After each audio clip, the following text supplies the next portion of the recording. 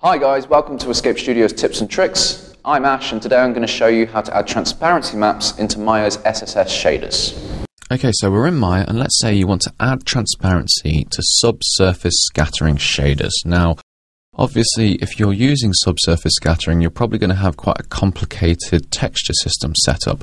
But I'm going to show you this on something very, very simple just so that you understand the technique. Because it's a little bit convoluted, but it works out in the end. So I'm just building a quick scene with some lights. Obviously, for this to work, we would need final gather switched on, which it is. We'd need shadow switched on, which it is. I've got two very simple cubes. Make sure to render. I will bump my render settings up. I'm going to take ray tracing down just to show you this. Okay, so this is nice and simple, and this cube here is going to be what I add the transparency to. Now we're going to spend a lot of time in the hypershade, so let's open up our hypershade. Inside the hypershade, I'm going to search fast, and then I'm going to choose the shader MISS_fast_shader_X, which gives us these three nodes here. We don't need all of them, we're just going to focus on the shader node for now. So I'm in my shader node. The first thing I'm going to do is put all of the weights at 1. So diffused front and back, I'm going to put the weight at 1. Now, just before I started this, I opened up Photoshop and I did a UV snapshot of that cube. I just made a very, very simple target with pure white and pure black elements just to make a transparency map, a very simple one. I then saved it out. I did not save it with an alpha channel. It doesn't seem to work if you save your transparency map with an alpha channel. So your transparency map exists in the RGB space. Don't save it with an alpha. And now what I'm going to do is I'm going to plug that into the front and back SSS weights. So I've made a file node. In my file node, I'm going to choose that file. You can see it. It's almost like a crappy dice. It's just a simple thing so you get the gist of what's going on. I'm going to select my file node. I'm going to turn the filter type to off. I'm going to scroll down. I'm going to now click alpha is luminance, even though this doesn't have an alpha. I know it's a bit weird, but it's just the way it works.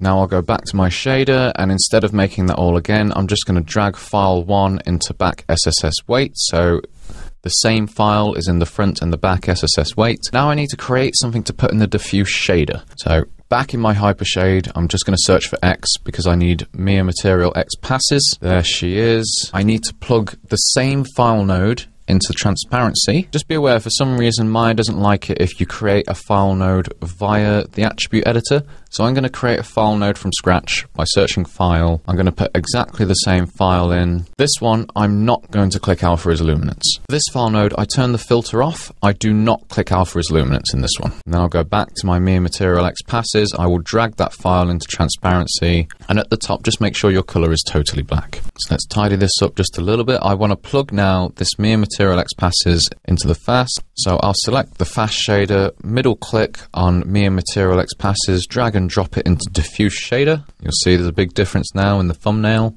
I'm just going to click in-out connection so you can see. And the next thing to do is to put that on my cube.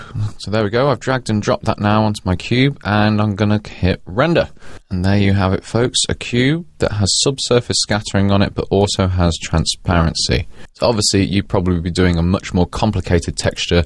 You'd be perhaps making some skin or a creature that you'd need this for. But I've kept this example simple just so you understand the technique. I'm going to save that image. I'm just going to go into my fast shader, scroll down to samples, and let's put them up at 128. Render that again. You can see that looks a little bit better.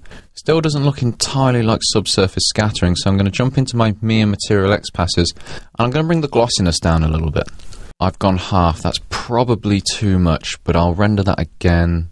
There you go. That looks a lot more like it, doesn't it? You can tell it's working because the render time's gone up quite a bit. I reckon that might be a bit too much, so I'm just going to maybe, yeah, 3/4-ish. Hit render. That looks more like it, I think. So you can see now we've got a really nice SSS effect there.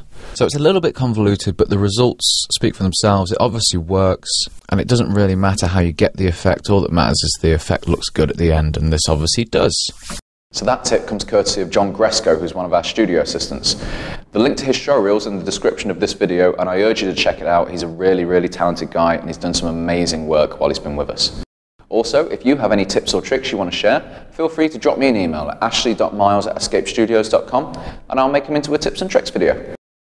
And don't forget, there's only a couple of weeks left now to the VFX Festival. The last couple of tickets are still on sale, so if you want to come, there is a chance. We've got workshops, we've got talks, we've got panel debates, we've got screenings, including an exclusive screening of a behind the scenes of Gravity, which Framestore are going to do for us. It looks incredible. So if you can, come and visit us in real life. We'll have loads of fun.